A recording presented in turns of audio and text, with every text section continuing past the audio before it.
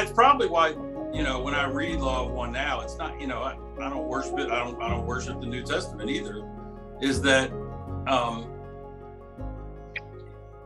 don't know if you're familiar with Muji, but I had really, coming through a Church of Christ, the idea of meditating was evil, I guess. I mean, it was frowned upon.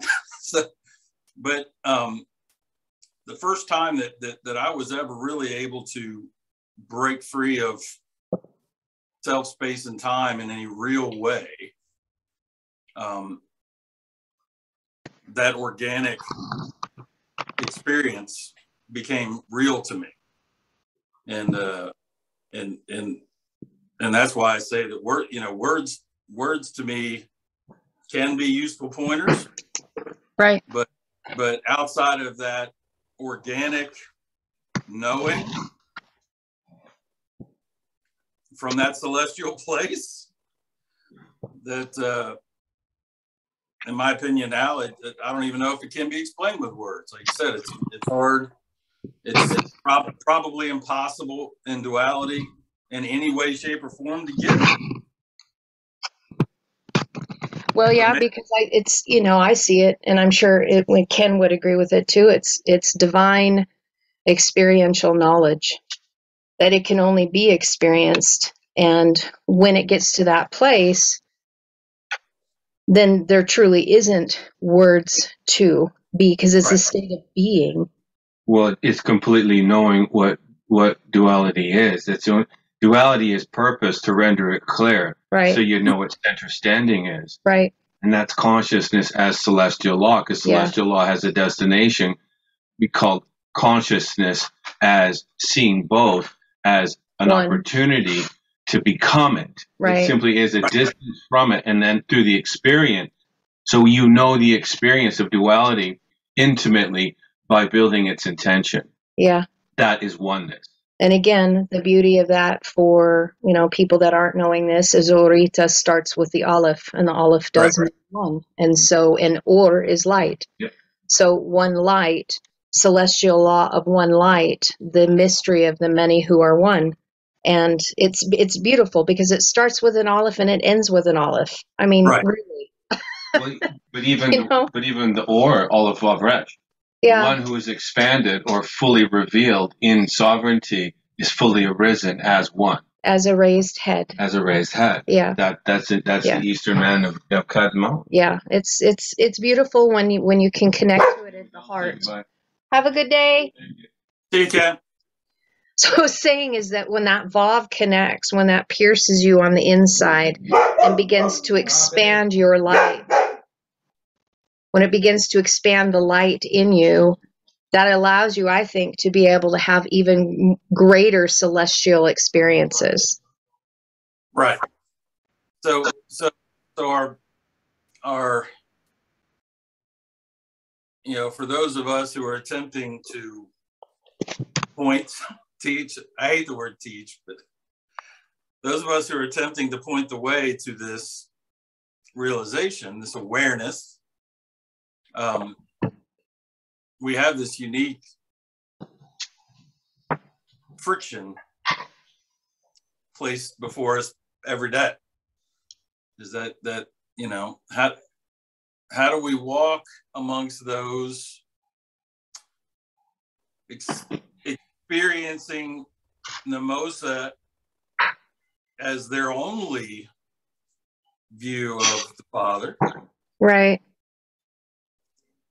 Who many of them are telling us, I'm trying to get somewhere, that I'm trying to ascend, I'm trying to climb a ladder spiritually, vibrationally, all these things, when if they would just be still.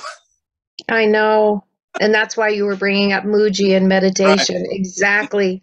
Because that's when you give opportunity to be truly touched from the divine. I used to call, like when I would enter into worship, my husband and I used to, before church service. So this is when we were in the Christian church before we even got into into the sacred languages. We were in a non-denominational church that was actually, it was affiliated with Bethel Church with Bill Johnson and that kind of thing. And so, and there was a connection with Mike Bickle and the International House of Prayer. But this is years ago. I mean, we're talking. Yeah. I know we've all been down those roads. But we would, in the morning before service would start, we would do what we called pre-service prayer and worship. And so, Ken had and has a gift to be able to feel spirit through music, and start listening. And when you fine tune into that place right here, you know when it's connecting to the divine and when it is not, And so he would set this atmosphere for us to enter into the place of the spirit that was just so beautiful.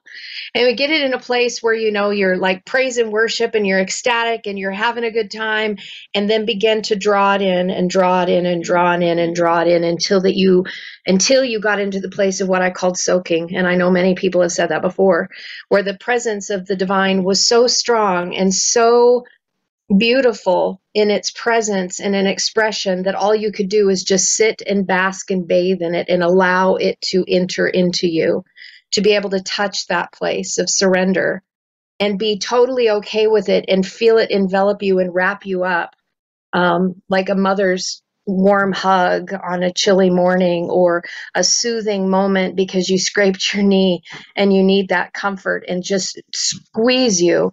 And so in that place, when you tap into that, whether it's through worship, whether it's through soaking, or whether it's in meditation, everything changes.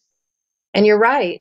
They're looking for something and they're searching for it, but they're never going to find it unless they enter into that stillness area in that place of surrender. It's not possible. And I would say that even in that place, if you want a beautiful description of it, of every knee bowing and every tongue confessing. Yeah. For me, all of my senses, and this is going to lead maybe us into this direction, all of my senses give up. Right. They just say, oh, we're out. That's right. Bob's here, we're out. That's right. And they bow. Yeah. And so I've been writing music since I was 7 years old. I'm not just words, music. I've been and poetry, and I was accused that when I was 7 years old, my teacher accused me of plagiarism. Wow. I wrote a poem about the Civil War called Brother Against Brother. Wow. And they were like, there is no way a 7-year-old wrote this. And in a parent-teacher conference of the principal, I said out loud, I didn't write that. I just wrote it down.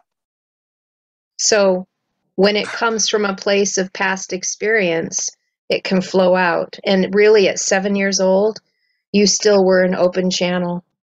Well, but here's the cool part about it. I stuttered horribly as a child. I mean, I was the biggest introvert. I never left my room. Both my parents were chain-smoking alcoholics back before mental health was a thing, and they were self-medicating. I get it. They did the best they could. But I spent a lot of time alone with Papa. I didn't know that. I didn't know what I was doing. That was home. And I heard things and I wrote them down. And that became, so when I read Jesus's conversation with the woman at the well, I get it. When he says to her, my Father seeks those who worship the spiritual realm as reality, not in truth and spirit, as it says in English. Even in Greek, it say that. Right. My Father seeks those who worship in the spiritual realm as reality. I get it. I get it. Can't explain it. I get it.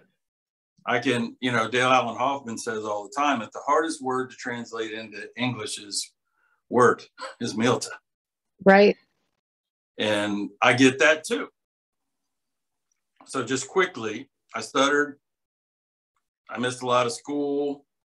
I was a really, really smart kid. I have an IQ over 160, but I hated school for a lot of good reasons. My teachers were jerks, calling on me to read.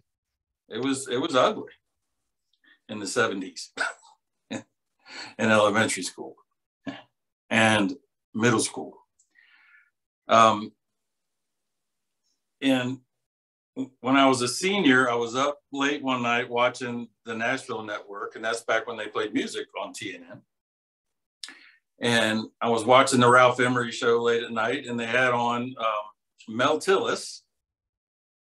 All of you youngsters will have no clue who I'm talking about.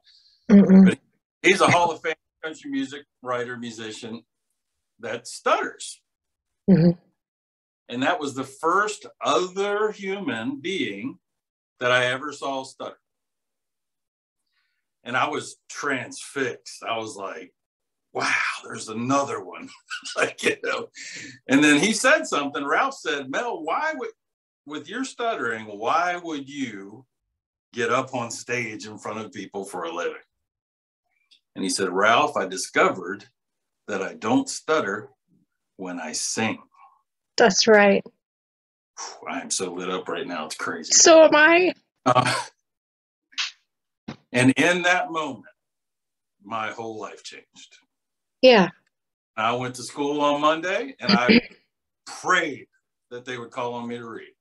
Yeah. And when they did, I sang it.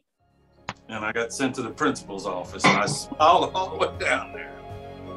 And I said, you know what, y'all? I win. Sorry. And that's when everything changed. The honky-tonkin' country music songwriter guy got born. People are telling me they don't believe in reincarnation. I say, sit down, let me tell you my life story. That's right. That's right. And a new one got born right there. Yeah. That was Oretta. Yes. Who had me as a child, getting me ready for that moment.